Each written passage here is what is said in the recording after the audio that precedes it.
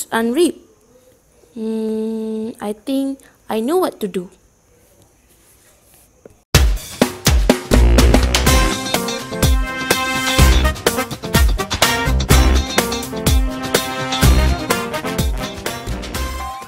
Assalamualaikum and hello everyone. My name is Dr. Pickle and today we would like to discuss on a new topic.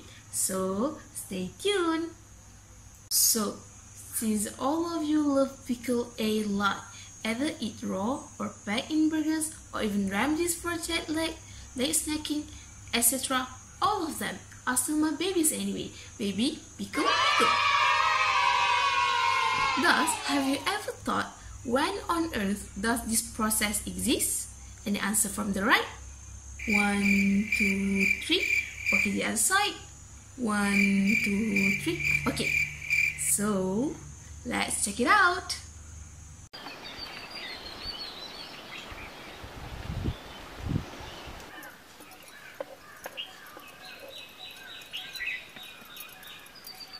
Making pickles around 4,000 years ago using local cucumbers in India. It is known as an achar in northern India.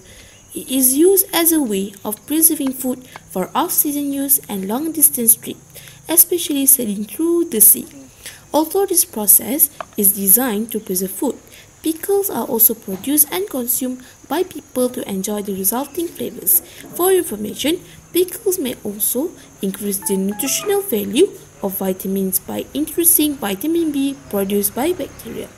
And here we highlight you the importance of pickle making process. Number 1. Kill bacteria and make food or vegetable long lasting. Number 2. Avoid throwing excessive fruits and vegetables at home. Number 3. Save money. And number 4, of course, avoid your unripe fruits eaten by insects and birds. Impressive, right? Now, here comes the most creamier part of today. I will share to you my simplest recipe on how to do pickles at home. So, let's begin.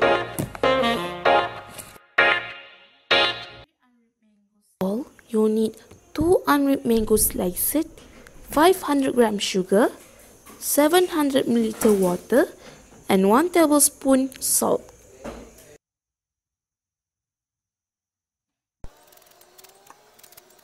First, you need to peel the mango and take out the seeds. Then, cut each fruit into 12 slices. Put all the slices into a container filled with tap water and soak it for 2 hours. This process aims to remove the sour flavor from the mango. Okay, we are done with half of the recipe. Easy, right? So, let me share with you some of the fun facts about this process. Right now, these mangoes considered as in a state of hypotonic. This state occurs when the plant plays in the solution which has low solute concentration and high water potential by osmosis. In a simple way to understand, this when the amount of water much bigger than the plant itself. Clear? You got me? Then, mix the sugar with water and heat the solution on the stove with medium heat until all the sugar dissolves in the water. Put it aside and let it cool for around 2 hours. Next, toast our sliced mangoes and arrange it nicely into a decent container or a mason jar, as you wish. Pour the solution into the container and put a tablespoon of salt and close the container.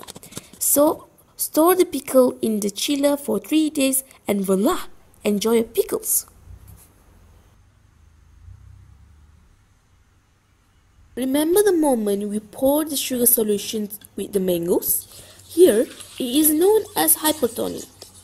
This state occurs when the plant plays in the solution which has a high concentration of solute and low water potential. Here, the water in the vacuole of the mango will diffuse out of it through osmosis.